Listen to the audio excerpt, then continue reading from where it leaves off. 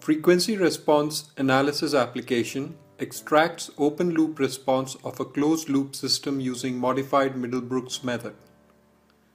The PSpice design sample used in this demonstration is available in your OrCAD installation under PSpice Capture Samples directory.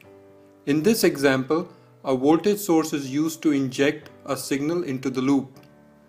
The signal is injected at a high impedance point to keep the current gain close to zero.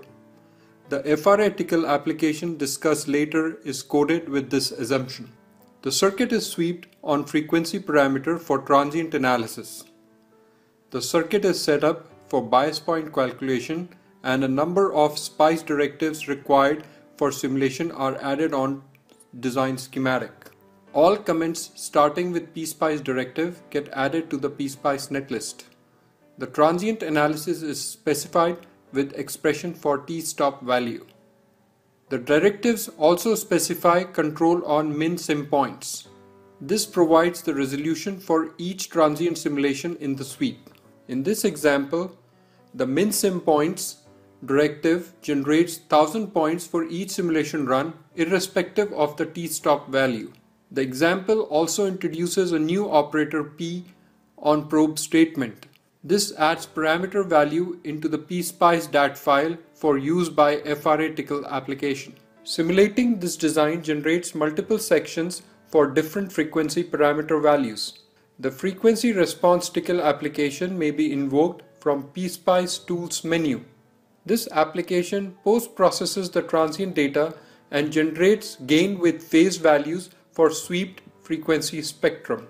The tickle code of this application is an excellent example that demonstrates many OrCAD tickle capabilities.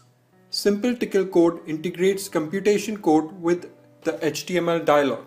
The code demonstrates reading of transient data from PSpice DAT file where each of the blocks corresponds to a section of data for a particular frequency.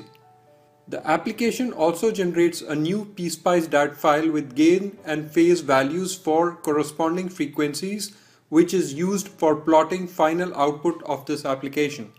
The following code generates equidistant time points from transient data. This example uses spline interpolation. Tickle Math Library allows selection from a variety of interpolation methods. The value of voltages at two nodes are averaged and Fourier analysis is performed while eliminating the average value from the signal.